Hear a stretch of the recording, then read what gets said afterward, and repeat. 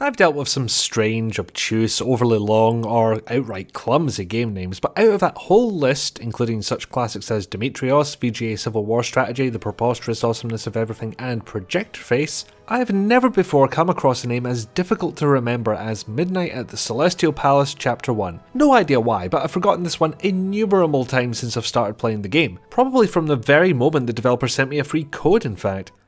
I got a free copy of the game from the developers is what I'm saying. Anyway, it's not a stupid name, it's a perfectly parsable sentence, it's not even that long a name, but for some reason everything before chapter 1 fell out of my brain 5 seconds after it entered. Seriously, this has never been such a big problem before. For far too long I had to remember it as the musical game. You've heard correctly, by the way, this game is advertised as a musical. Now, songs in video games are nothing new, even in the comparatively small kingdom of pointy clicks. They're played over the credits, like Girl in the Tower from King's Quest VI, or more recently, I Will Be There from Resonance. They can also appear in-game, like the skeleton song from Monkey Island 2, or the opera scene from Gabriel Knight 2, The Beast Within. But I haven't seen a point-and-click game explicitly advertised as a musical before. This, however, is doing me 3 concerns. 1, despite being labelled as interactive songs, I was worried I'd be mostly sitting there instead of, doing anything.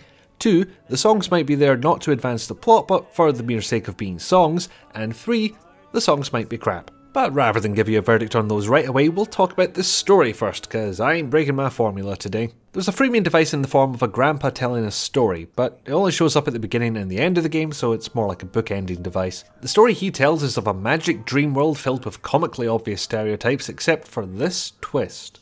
A tale of a hero, unlike any seen before.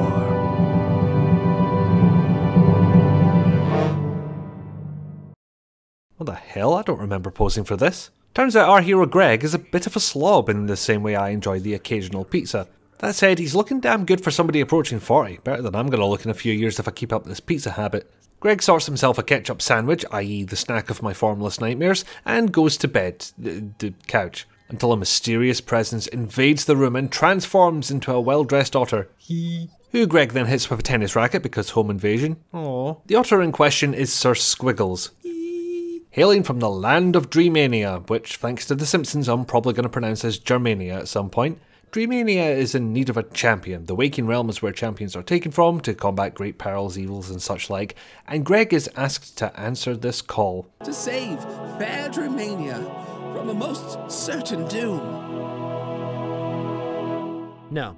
Sir Squiggles gets upset about failing his princess in a suitably heart-melting way, causing Greg to acquiesce slightly and ask about this Dreamania place. Sir Squiggles answers him with our first song of the game. Now, the interactive part of interactive songs is accurate. In this case, Sir Squiggles will sing a verse, and then you pick a line of dialogue which will shape Greg's verse in a Mass Effect dialogue choice sort of way. Not the exact words, but a rough idea. I even went back to check if picking a different line would change the verse, and indeed it did. I'm gonna go out on a limb and say that Sir Squiggles's voice actor doesn't sound like a professional singer. Then again, singing as an otter is probably much harder than it looks. There's 3 songs in this here chapter 1, 4 if you count the one played over the credits, and 5 if you count the less than a minute long coffee shop performance, but neither of those are interactive. I didn't find any of them particularly mind-blowing, although I did catch myself singing "Come to Dreamania" for bloody days afterwards. Thanks for that, guys. And with one of the numbers we have a problem that has already cropped up in non-musical dialogue trees. That being when the interactive part falls to bits because you have to select every choice to progress anyway. So the songs aren't particularly special, interactivity basically ends with choose a verse with no consequences after that, and there was 5 songs in the 3.5 hours I played.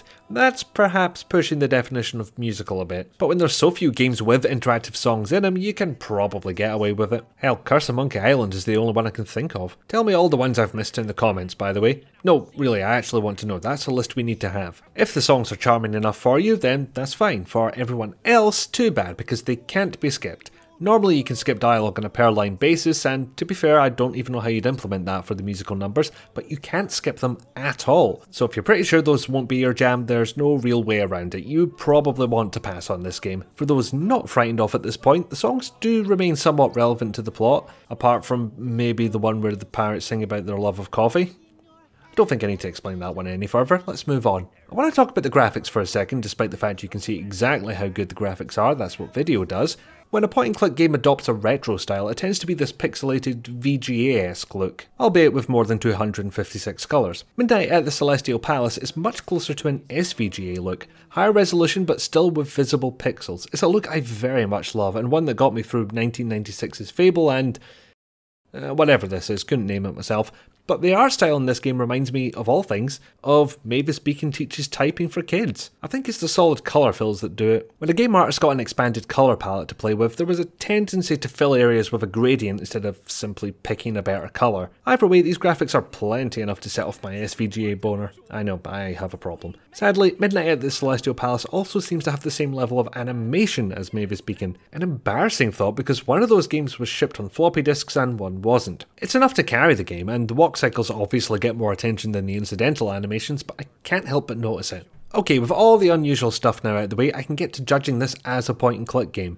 You've got a 2-button interface, left click to do, right click to look, with pop-out inventory, and it lets you double click to warp through scene exits. Good stuff. There's even a keyboard shortcut for the inventory, bonus points, which are taken away because you can't select dialogue options with the number keys. It's like a video player where hitting the spacebar doesn't pause the video. Why would you even? One more while I'm on the negatives. You'll want to stand away from whatever you're trying to use an item on, because your cursor changes to the item you're using, and that makes it difficult to line up with the target if anything else is in the way. I think the hotspot is in the middle, you see. Apart from that, I actually consider this to be a fairly well designed adventure game. Moon Logic has taken a holiday elsewhere with puzzles that make sense and don't even force you down to a certain order to solve them. Did you place an item down but forgot to use another item on it first? Go ahead and use the item anyway, the game will work around it for you. Instead of an explicit hint system, they moved all the nudging and prodding into dialogue. It's usually what a sidekick is for in adventure games, but it reminded me of all the times in Stasis and Kane where I would have liked a hint, or any kind of reaction to what I just attempted. Here I almost heard as many nearly but not quite responses as I did generic nope ones. All of them neat, tidy, never overt, always helpful. No problems with solving a multi-stage puzzle out of order either. It can be very tempting to lock those down into a straight path, but this definitely feels like the better way. Although I swear I've put termites onto a wooden hand somewhere before.